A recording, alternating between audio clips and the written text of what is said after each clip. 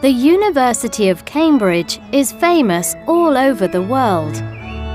It's over 800 years old and shares a lot of things with the University of Oxford, the UK's other ancient university.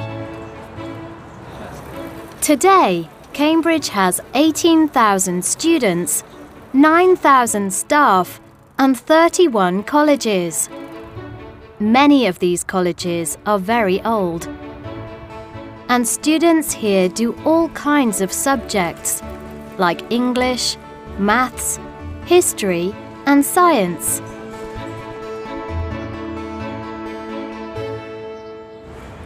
Pembroke College is over 650 years old. The building isn't as old as that, but it's still in the same location. Today, there are around 500 students here. King's College is around 550 years old and is one of the university's most famous colleges. For many people, its chapel is a symbol of the university. Trinity College is around 475 years old.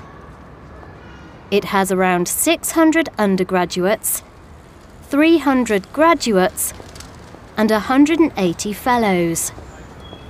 A fellow is a teacher at the university. Students don't have to live in these colleges, but they often do.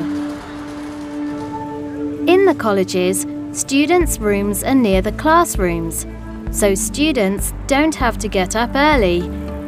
They can just get dressed, eat breakfast, and go straight to their lecture. It's very convenient.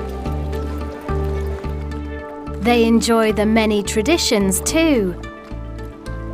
In some colleges, students have to wear long black gowns when they have dinner, and they sometimes have to wear them during exams too.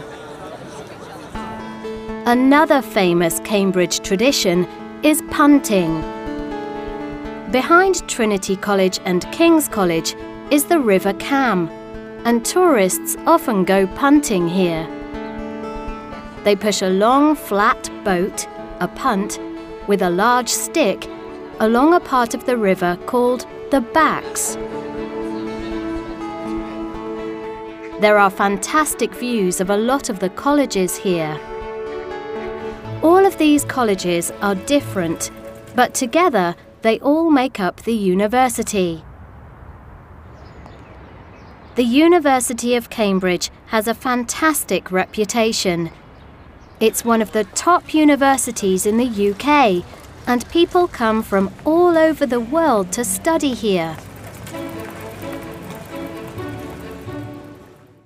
Past Cambridge students include Prince Charles, the actor Ian McKellen, and the scientists Francis Crick and James Watson, the discoverers of DNA.